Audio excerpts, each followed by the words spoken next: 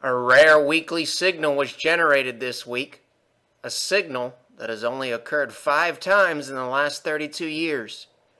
What does it mean for stocks? To view the video in full screen mode, use this icon in the lower right-hand corner of your video player.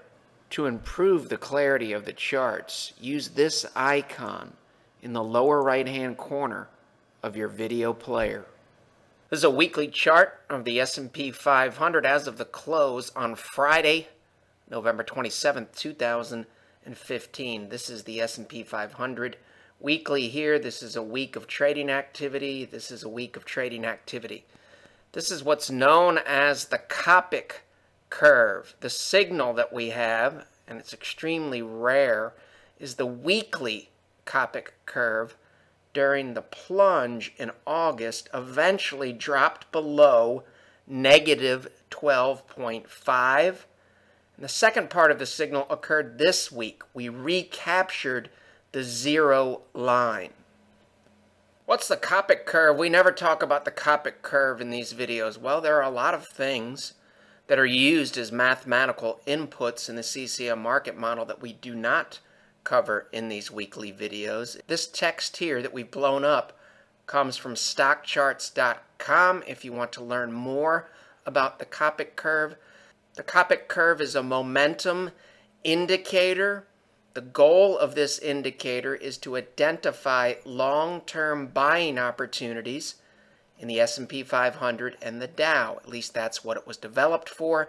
It was originally developed to be used with monthly charts, but it can be used on all time frames. The signal, again, according to stockcharts.com, is very simple. Identify buying opportunities when the indicator moved from negative territory to positive territory, which is exactly what's happened here in 2015. We dropped below zero and we're back above zero. That's not particularly rare on a weekly time frame. What is rare is how low the indicator got, indicating that momentum was extremely weak earlier in 2015. How rare is this signal, and what can we learn from it from a probability perspective? Remember, last week we talked about how long it can take to get back to break even in the stock market. The Coppock curve is something that can help us understand when the market is improving from a risk-reward perspective. So it doesn't do you much good to manage risk during a bear market if you don't have signals that help you get back in after a bear market or get back in after a correction. The purpose of this graphic is to demonstrate with facts how rare this signal is. So it's very rare for the weekly Coppock curve to drop below negative 12.5. The line here is negative 12.5, and then recapture zero within the context of a bull market. Why are we using in the context of a bull market? Because right now the data is telling us we're still in a bull market. That's subject to change, but the facts we have in hand right now do not align with a bear market yet. So until proven otherwise, we're in a bull market. 1987, the Coppock curve drops below the blue line and then recaptures the zero line. 2002 it happens, but the reason why we have this in blue, because that's not really in the context of a bull market. We'll still cover that, really to show how rare it is for the Coppock curve to drop that far. These signals here are more relevant because they occur within the context of an ongoing bull market. Drop below negative 12.5 on the weekly and then recapture the zero line in 2010. It happens again in 2011, and it just happened again this week. So what happened in the stock market in these historical examples?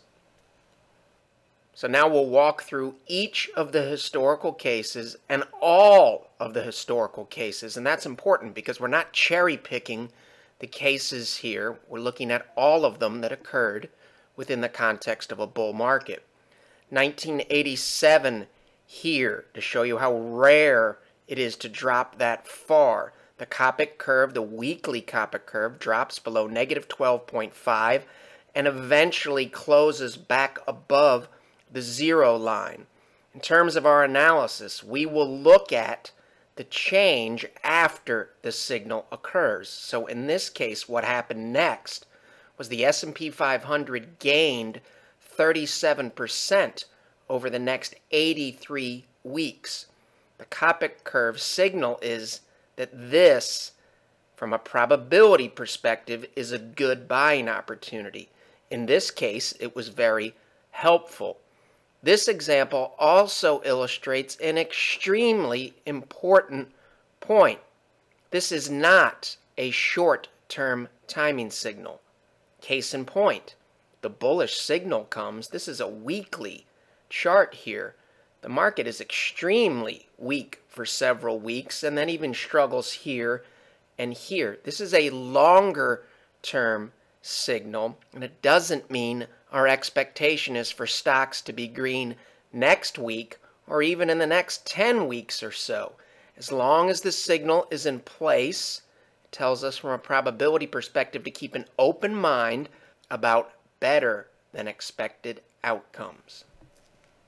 Same exact concepts. This is example number 2. This is the S&P 500 weekly. This is 1990 here. This is the beginning of 1994 here. The signal, the weekly Copic curve, drops below negative 12.5 and then eventually recaptures the zero line. Our analysis looks at what did the stock market do after the signal. So from this point here to this point here, the S&P 500 gained 45%, and the bullish signal in this case was helpful. In this example as well, this is not a short-term signal. After the signal came, the S&P 500 dropped for 1, 2, 3 weeks and then rallied sharply. The next example of the rare signal occurred in late 1998. The weekly Copic curve drops below negative 12.5 as it did in 2015, and then eventually it recaptures the zero line, providing the probabilistic buy signal. In this case, was the rare signal helpful? Yes. From the buy signal point to this point here, the S&P 500 gained 38% over the next 16 months. This example here is the one that we have to caveat that it doesn't fully meet the criteria, but it's good to look at it because it shows you how rare it is that weekly momentum or the Copic curve drops this low. In this case, we're coming out of a bear market, so this example needs an asterisk next to it. But the concepts are the same. We're below zero here. We recapture the zero line on a weekly closing basis. Was the signal helpful in this case? Yes. After the signal, the S&P 500 gained 29% over the next 45 weeks. One other takeaway that we'll find here is that the markets over the past few years have been difficult. This signal has only occurred 5 times within the context of a bull market. This week would be the 6th time. And you'll notice out of those 6, half of them, or 3 of them, have occurred since 2010. 2010 here, S&P 500 weekly, same theme. This is a really good example because it's very similar to what we're seeing today. The weekly Copic curve drops below negative 12.5. The buy signal from a probability perspective occurs when you recapture and close above the zero line on a weekly basis. After this signal came in 2010, the S&P 500 rallied 21% over the next 32 weeks. It's an extremely rare signal, but we saw it back to back. 2010, it occurred again after the correction in 2011.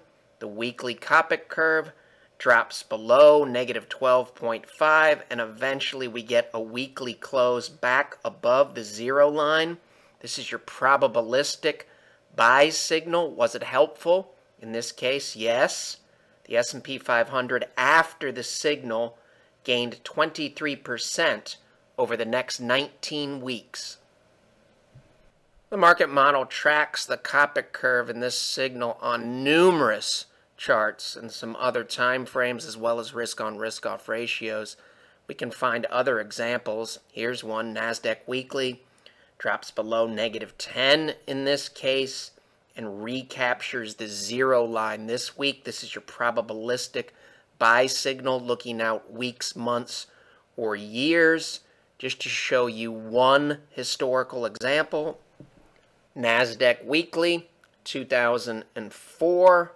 We dropped below negative 10 here, which is exactly what happened on the weekly chart of the NASDAQ in 2015.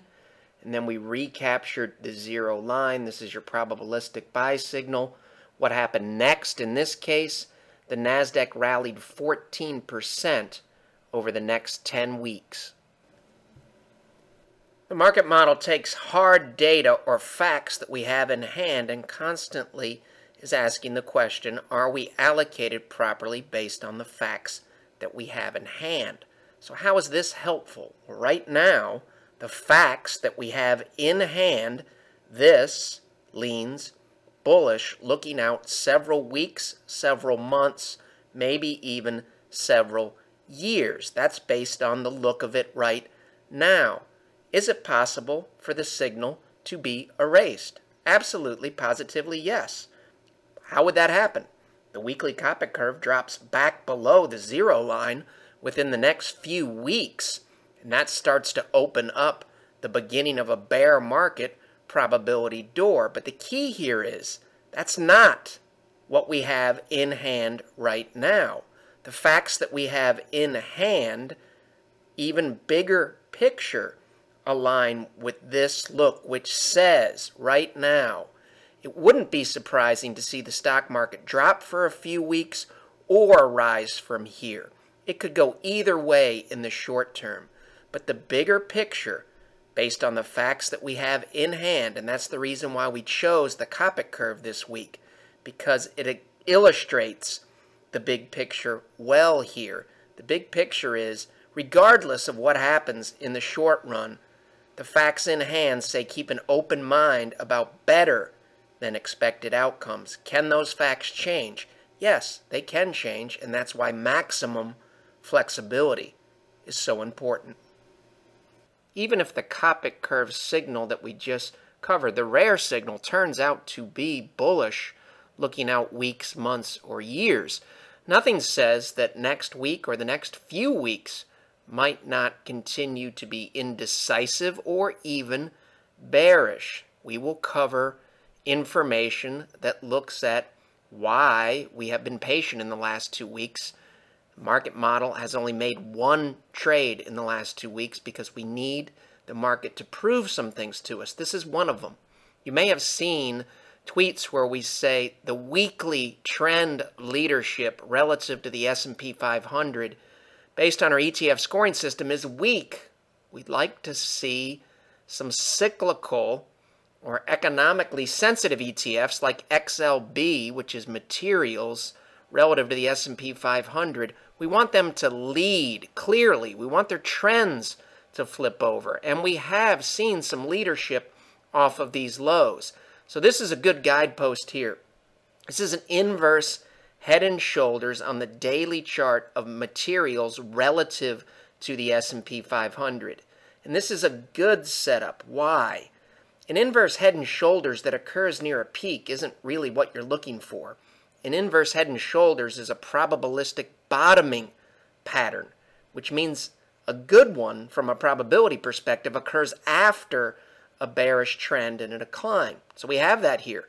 Materials have been out of favor, and then we have some selling here, a spike in selling, and then this typically is the last flush out of sellers. In this case, this is a bullish setup that hasn't flipped over to a bullish signal. We need to clear this neckline here. So this is an excellent guidepost for the entire market. If we are able to clear this neckline, the target would be this pink line here, which would take us up to a very, very logical level. Looks relatively easy for this ratio to take back the plunge here and move in this direction. It's going to be more difficult for it to clear this trend line here and resistance here. Moral of the story, from a probability perspective, we would prefer to be patient using this signal in isolation, which we don't use, until we actually see a breakout here. Right now, this isn't a bullish pattern because it only becomes bullish when we see the breakout. Below this level, based on this signal, patient. Above it, this is a daily chart, so you'd like to see a daily close above these blue lines. That's a good sign for materials and also a good sign for the S&P 500 looking out days and weeks. Is there anything that may help us with that previous inverse head and shoulders pattern from a probability perspective? I think the answer is yes. This is materials in isolation. This is a daily chart here. This is price here, XLB. The green line shows us that we just made a higher high. This high here is higher than this high here. In this case, we have a bearish divergence with daily RSI. It did not make a higher high. So right now, this chart is telling us probably not to jump the gun on the neckline, and this is a prove it to me chart. We'd like to see materials break above this level here, and notice the high on Friday was not above that level. We'd also prefer to see it break above this downward sloping trend line here. If it can get into this area here, that's probably similar to the move in the inverse head and shoulders pattern. It could probably run, but it hasn't broken out yet, and this is a prove it to me, be patient yellow flag, at least from our perspective.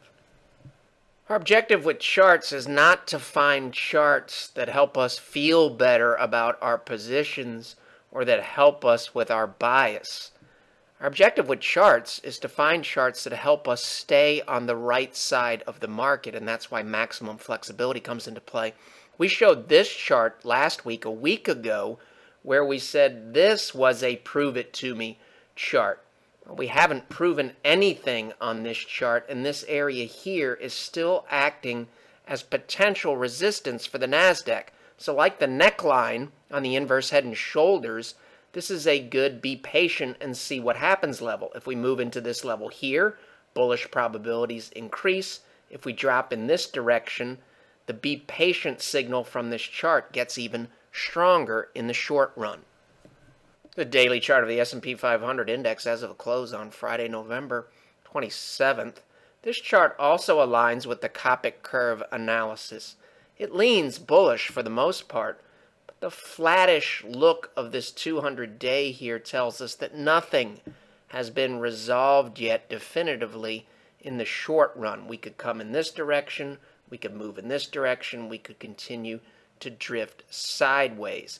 Why is this leaning bullish? Well, we're above the 200-day moving average. We're above the 50-day moving average.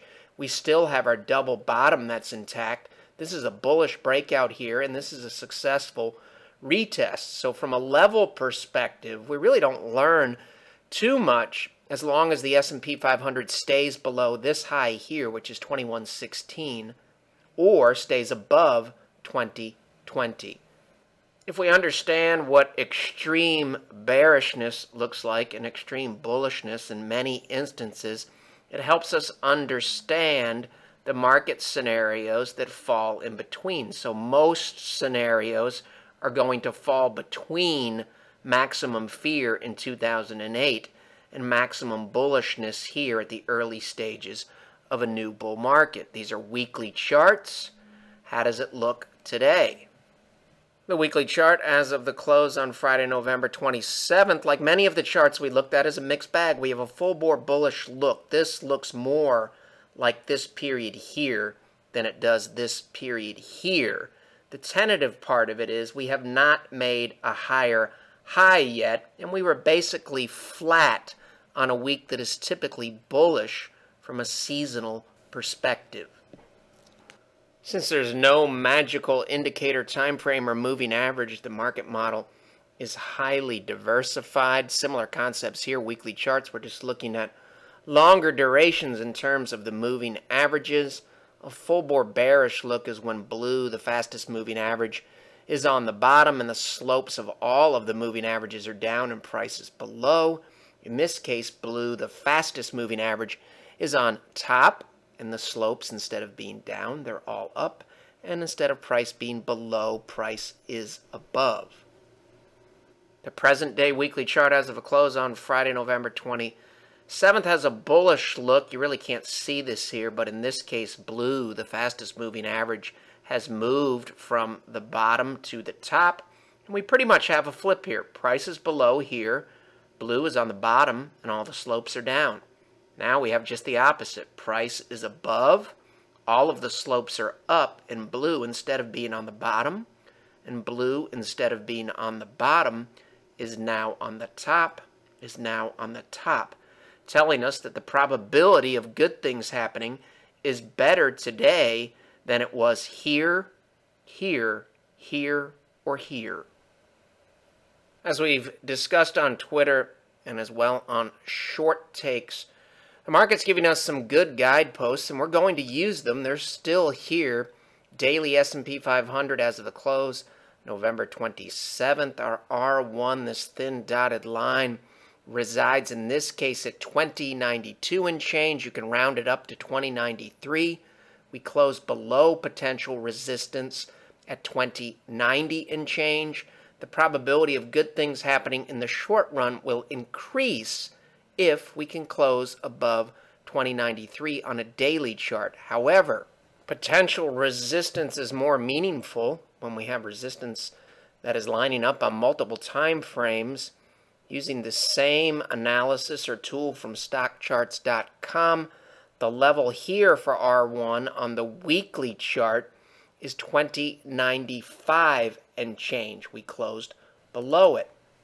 Similar levels lining up on 3 time frames. The same tool on a monthly basis, R1 sits at 2095 and change. We closed on Friday at 2090 and change.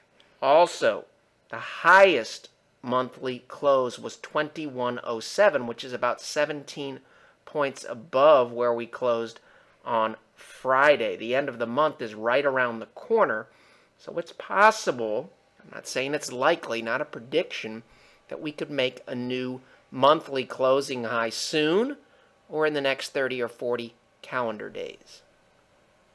Next week, the market gets a lot of new information. Tuesday, December 1st, ISM Manufacturing Index, Fed speaker. Wednesday, December 2nd, Fed speaker, Janet Yellen speaks, and we also get the Fed Beige Book. Thursday, December 3rd, Fed speaker. Friday, we have the always obsessed about monthly employment report that's going to be released at 8:30 before the market opens on Friday, December 4th. And then we have Bullard and another Fed speaker after the close. These are also reasons to keep an open mind about what's going to happen at potential resistance. Most of you already know that Ryan Dietrich puts out some outstanding work. A tweet from Ryan this week aligns with what we've been covering in recent weeks and what we covered this week. Since 1960, after a basically flat year where the S&P 500 does not do much, which is similar to where we are in 2015 right now, the following year, the average gain was 19%, and the S&P 500 was never lower following a basically flat year. You can see the stats here. That aligns very well with our recent analysis about new Fed rate hike cycles. And the takeaway there was difficult periods in the stock market are typically followed by easier periods. Difficult periods in the stock market, flat years, are typically followed by easier periods. These are the gains in the following calendar year. 2010, a more difficult period, a bullish probabilistic signal, the same signal that we have now in 2015, was followed by an easier period with more discernible trends. Therefore, all of this underscores the need to continue to stay the course and execute in a consistent manner. How do we track all of this and convert it into a usable and actionable format in a reasonable amount of time? The submodels, we answer binary questions, some of them manually done, some of them programmed in Excel, and we also enter in unbiased and hard data.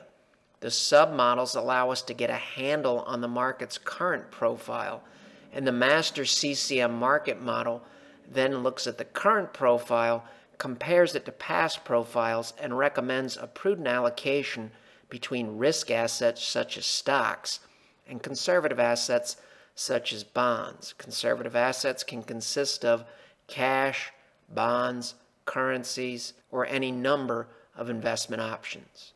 If you'd like to learn more about the market model or our money management services, you can visit our website, follow along on Twitter, Facebook, read our blog short takes, or watch past videos on the Shavaco Capital channel on YouTube.